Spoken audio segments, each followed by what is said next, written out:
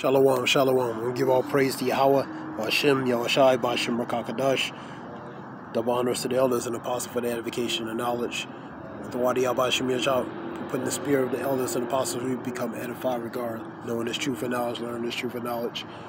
Call Hallelujah, Bashem Yahshua, Bashem, Rakakadash. Give all praise to Yahweh, Bashem Yahshua, Bashem, Rakakadash.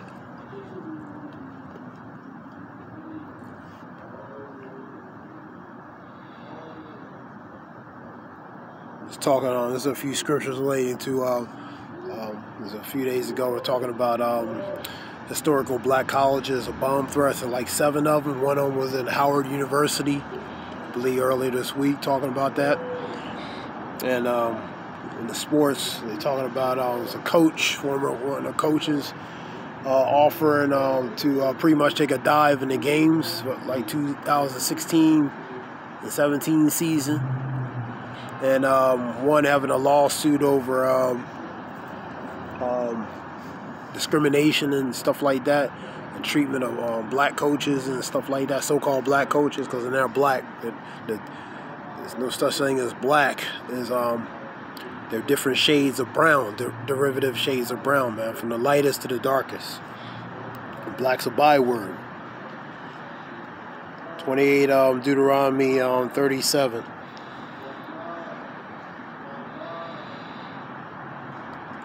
Because Jake just wants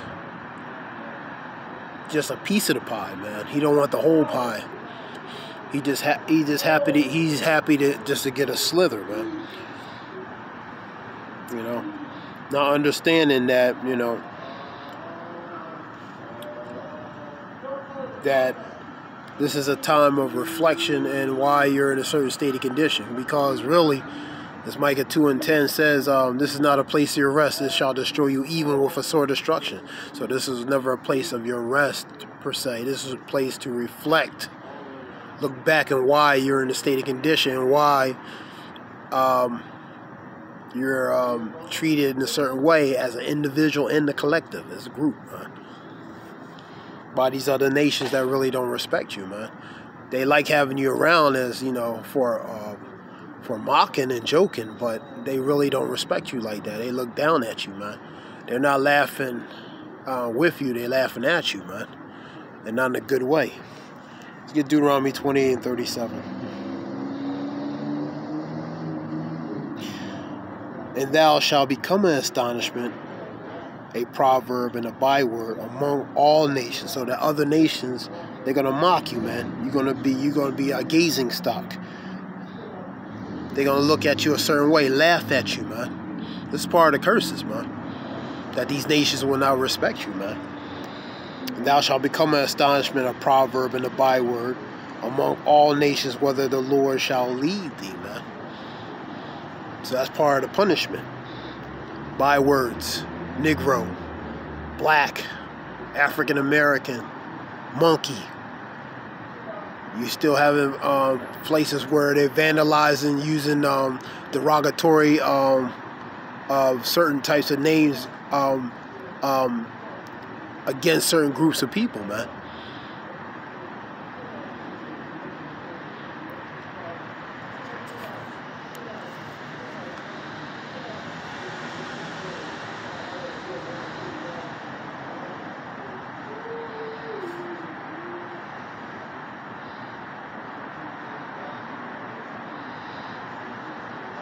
Let's go to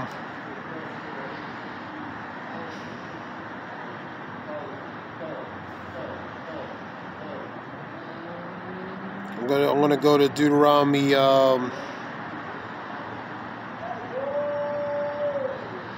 go to Deuteronomy 28 and 1. And it shall come to pass, if thou shalt hearken diligently unto the voice of the Lord thy God Yahweh, to observe and do all his commandments which I command thee this day, that the Lord thy God Yahweh will set thee on high above all the nations on the earth. So if you do accordingly as the Lord has spoken, you will be set part above these nations, and you are really above these nations. For the righteous, for the world was created for the righteous sake, man. So you are above these nations, man. But you're under punishment because they disobeyed, the nation of Israel disobeyed the Lord Yahweh Bashim Yashah, and so they're made to be in the lower state. While he set in great dignity, the rich sit in a low place. They were once kings and princes, but now they made to be servants, man. Ecclesiastes 10:6-7. So they're in the lower state because ultimately they transgress against their power, Yahweh Bashim Yashah, man. So he made these base of nations, how the Lord views them, relating to Isaiah 40, 15-17. He looks at it as less than nothing. They are spittle, but less than nothing, man. So that's how the Lord looks at them, man. But he allowed those nations to be above nation Israel, to ultimately punish Israel because of their disobedience and rebellion, man. And nation Israel is above all the nations. They are separate, holy, peculiar, special people, man. Deuteronomy 7:6, Deuteronomy 14:2, man. That's why they're separate from the other 17 nations, man, because the Lord had chosen that particular nation for himself, man.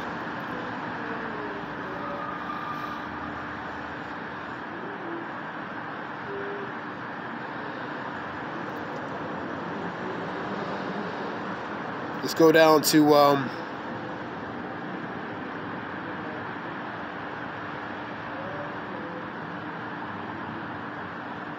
let's go down to 15.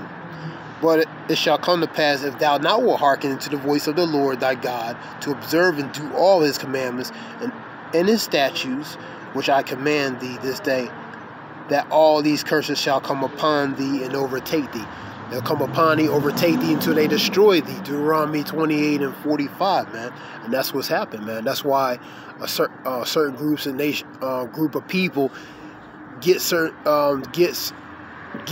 kinds of adversities come upon them, man. Because ultimately it starts spiritually first, man. Above all the other nations, man. You know. Because ultimately these curses were set as that plague, a pestilence upon the nation of Israel. Now Deuteronomy 30:7 talks about the curse is going to ease up a little bit and start hitting these other nations, man.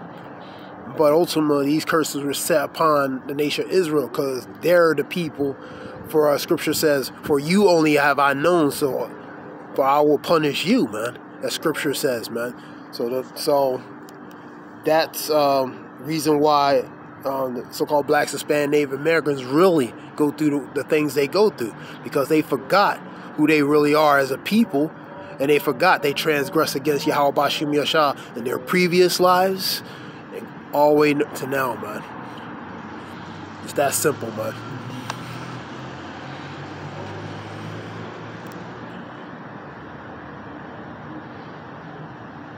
I'll give you an example of some curses. Like I said, Deuteronomy 28:37. And thou shalt become an astonishment, a proverb, and a byword among all nations, whether the Lord shall lead thee. And look at historically that the certain nation groups of people have become a byword, a proverb among all these other nations that mock, ridicule, laughed at these specific people, man. They've been doing it ever since, man. The reason why, because it's part of the curses, man. That's part of the punishment that the Lord has set upon his people, man, for their disobedience, using the other nations to implement his purpose of punishment, man.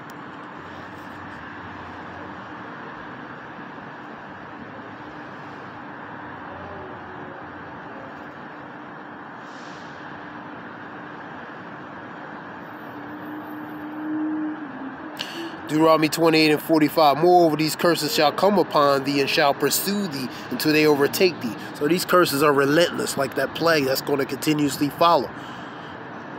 Something that you can't shake off, man. Until thou be destroyed, because thou hearken not unto the voice of the Lord thy God, to keep his commandments and statutes which he commanded. That's the reason. That's why these curses come upon you. Whether you're a rich, so-called black, Hispanic, Native American, middle class, which is no middle class because it's only rich and poor, man. Middle class were kicked out a long time ago. So either you're rich or you're poor. So if you're a rich Jake, you're still affected by the curses, man. You're still going to be affected by the curses. It may be on a different level. as somebody on a lower level, you know, who don't have the resources or the influence as far as, you know, related to the money and wealth, because that's that shock absorber, that's that buffer, that money and stuff like that. But the point is, whether you're a rich Jake or a poor Jake, you're under the curses, man, because you're an Israelite, number one, and you're under the curses. The curses are going to affect you whether rich or poor, man. It's just going to affect in a different manner, man, obviously for the rich than the poor.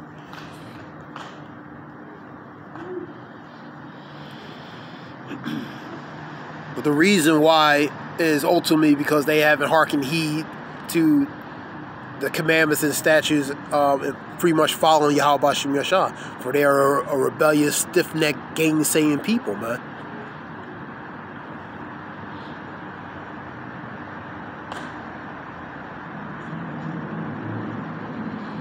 That's why they get they're treated the way historically they have been treated, man.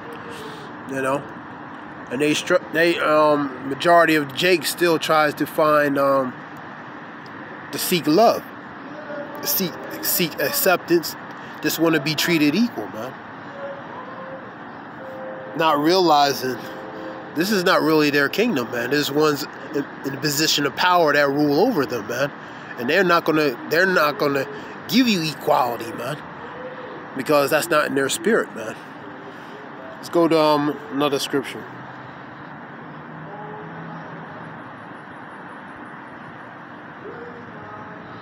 Deuteronomy, Shalakia, Jeremiah 2:33.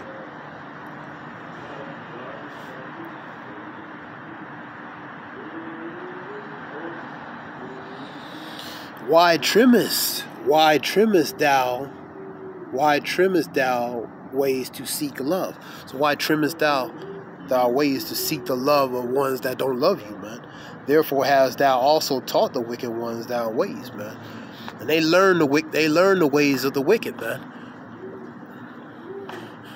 You know, they learn the ways of the wicked through these other nations, man. And they seeking to you know, the trim so they can get acceptance and love by these other nations that don't really want their love, man. You're just something to be used. You're something as a tool for them to make money off of you, to exploit you, and you're just a means to the end for them. That's it. Basketball players, movie stars. That's why they have to do certain things. They trying to trim their ways so they can seek that acceptance and love, and most of all, levels of comfort, man, on this side, man. Because realistically, the nation of Israel is supposed not be comfortable in this kingdom, man. They supposed to be reflecting reflecting on why they're in the state of condition, why they had to deal with certain things that other nations might not have to deal with, per se, man.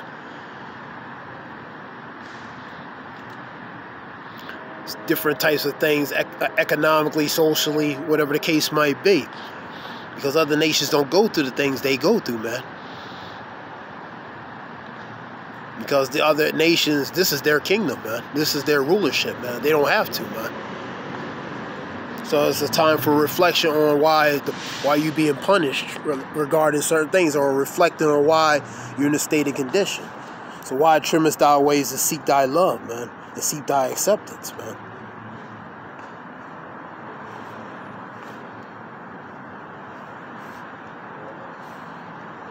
Go to Ezekiel 35:5.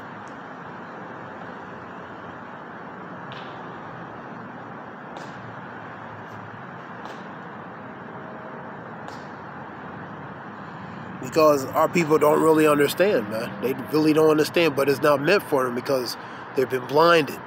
They forgot certain things, man, because they've been darkened, spiritually darkened, man. And there's been a fog put over them, man. Pretty much amnesia, man, in a matter of speaking. They forgot, and that's purposely designed, man, by Yahweh Shem Yashah. That's why only the remnant will begin to remember. The scripture says, during your captivity, you begin to remember yourselves. And how you remember yourselves is through the scriptures, man.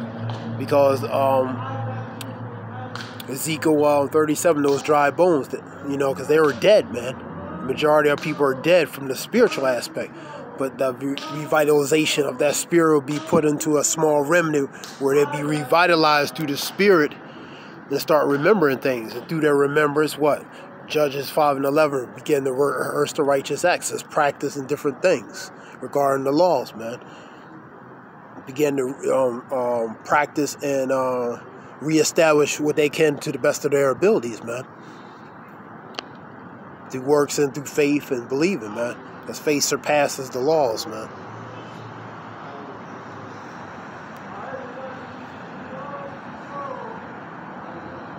It implies the laws are 613. You can't keep them all, man. Not in this kingdom. You can't keep 613 laws. You got to know them all first to actually keep them all. You got to know all the laws, then keep them all. Then keep the laws perfectly, even in this kingdom, man. And that would pretty much negate what Yahushua had done as the sacrificial lamb. He wouldn't be needed for his purpose, man.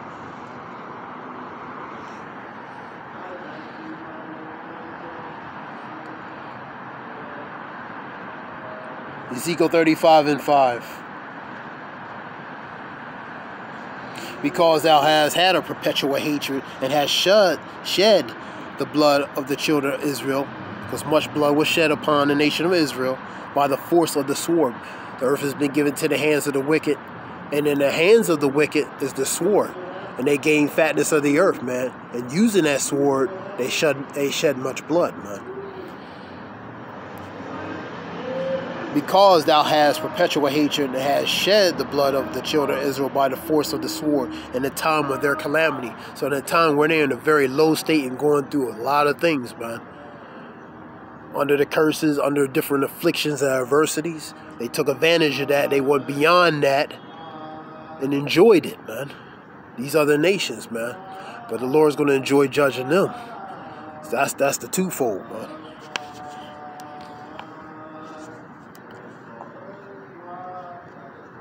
Shalaki for the noise in the background. Because thou hast had a perpetual hatred and hast shed the blood of the children of Israel by the force of the sword in the time of their calamity, in the time that their iniquity had an end. Therefore, as I live, say the Lord, I'll prepare thee into blood and pursue thee, saying thou hast not hate blood, even blood shall pursue thee. So these nations had a perpetual hatred, man. That's why they do certain things in each captivity, man, against the nation of Israel, so-called black, Spanish, Native Americans. That's why these other nations don't have respect for the nation of Israel, man. Because this is part of the punishment that the Lord would put on the nation of Israel using these other nations, man. Making memes of so-called groups of people, man. Then laughing about it, then acting like they're apologetic when they're not, man. So these are all part of the things, man. Why they can't get equal treatment as far as certain levels of professions, such as, for example, youth sports and head coaching and stuff like that. Because these are they under the curses, man. Jake's under the curses, man. You know? And they have no understanding of that, but it wasn't meant for them to understand anyway. The point is, man, different types of situations, whether from a professional level, sports, movies, whatever, that Jake goes through is a reason behind it, man. And the first reason behind it is it goes back to the scriptures, relating to the curses, man. And the curses are a real thing. They affect the nation of Israel in different levels, man. And some on extreme levels more than others, man. But they affect, man. Because these things will pursue thee until they overtake thee, until they destroy you. Deuteronomy 28:45. And the Lord send these as a plague and a pestilence upon his people, man, for their disobedience, man. But only for a time and season, man. I hope this helps whoever listens. This is something, a few scriptures relating to that. Kind of impromptu. I want to give all praise to Yahweh Shem Yahshua Bashem Rakakadash. This is Brother Zayah, which means wolf. Give all praise to Yahweh Shem Yahshua. Shalom. Thanks. Hope it helps. Shalom.